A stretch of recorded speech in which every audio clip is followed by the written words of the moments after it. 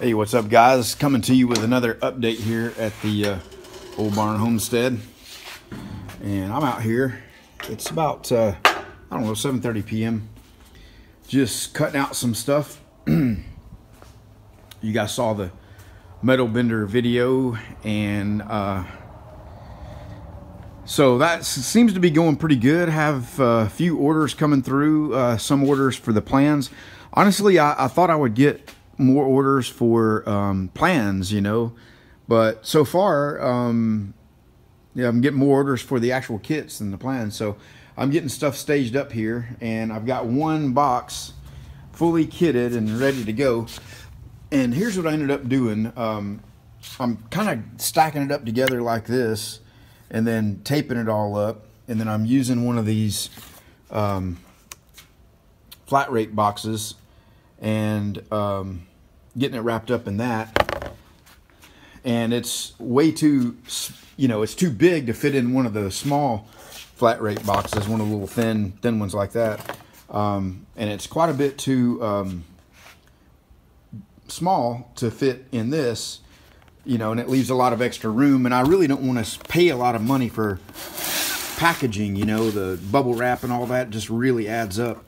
I want to keep the cost down to the extent that I can. So what I did was, I'm not going to be able to do it, but what I did was I reused zip ties and zip tied the inner box to the bottom of it and put tape over the zip ties there, so that it's held secure to the bottom and it's not just flopping around.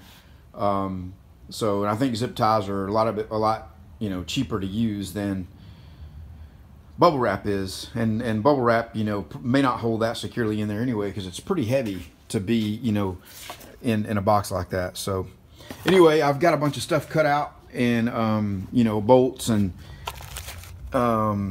these dowel pins that are part of the kit.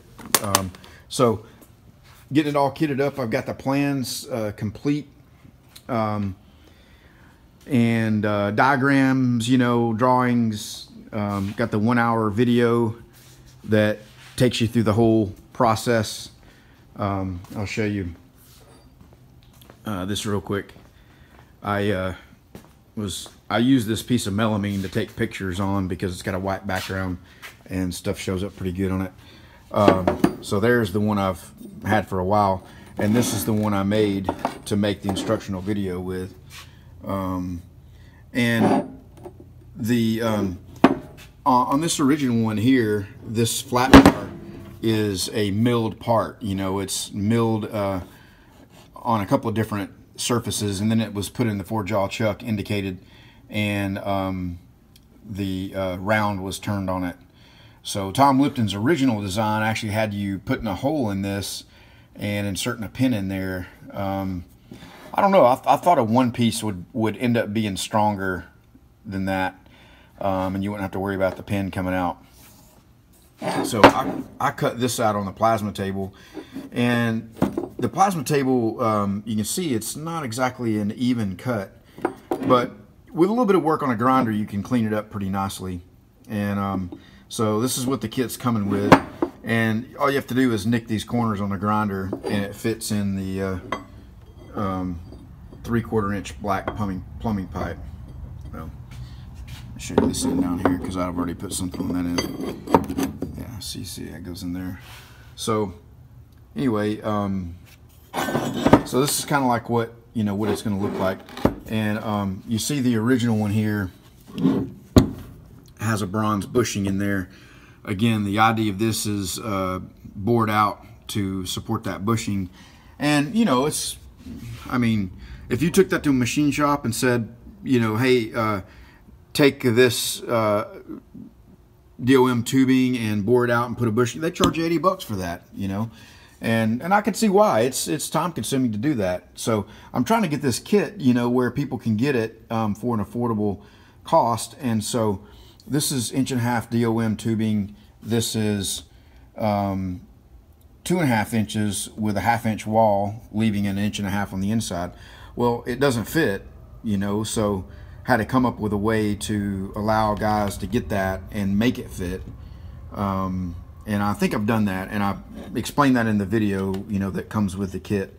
on how to do it. And I did it on this one, and it fits good and works good. And I've tested it out and bent stuff with it, and it you know, it worked good for that. Flip it around here.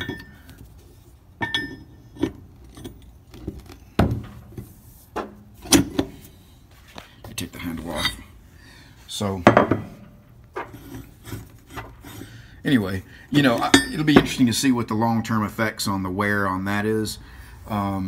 I really don't think it's going to be a major deal. You know, if somebody tried to get this and use it in a production, you know, type situation where they sat and bent, you know, a half-inch bar on it all day long, every day, then yeah, it'd probably wear out, you know, after a while. But the reason I decided to do that, what made me think to do it, was this brake that I got. One of the reviews that I read online pointed out that the main pivot point on this thing has no bushings, bearings, or anything in it. Yeah, it does have Zerk fitting on the main pivot point there, or an oil fitting. I guess it's not really a Zerk fitting, but there's no bushing in it. And so one guy, and all these, you know, pivot points, none of these up here have any bushings anywhere, and these are castings, you know, that I don't know if cast iron wears faster than DOM tubing steel. I would think it would, but if they can build something, you know, this big and use it for what it is, and get away with that, surely a little metal bender could get away with not having a bushing in it. And a few of the other tweaks, you know, take it from being something that, you know, a machine version that, you know, that you can't really use unless you have, you know, you can't do a DIY on it unless you have a mill and a lathe, which eliminates a lot of people. And so, okay, well, maybe I could make them and sell them, but, you know, not many, you know, so far nobody's said, hey, you know, let me sign up and buy one of those fully machine ones for $199, which is what I would need to sell those for, to, you know, kind of recover cost and make a little bit of money on it. At least pay for my time, you know. And so I think this is going to work out well. You know, hopefully the video will get out there and get circulated around, and so I can get people aware of it, and, you know, anybody that's interested in it can buy it. And you see that pin fits in there good too, and neither one of these two are machined, you know.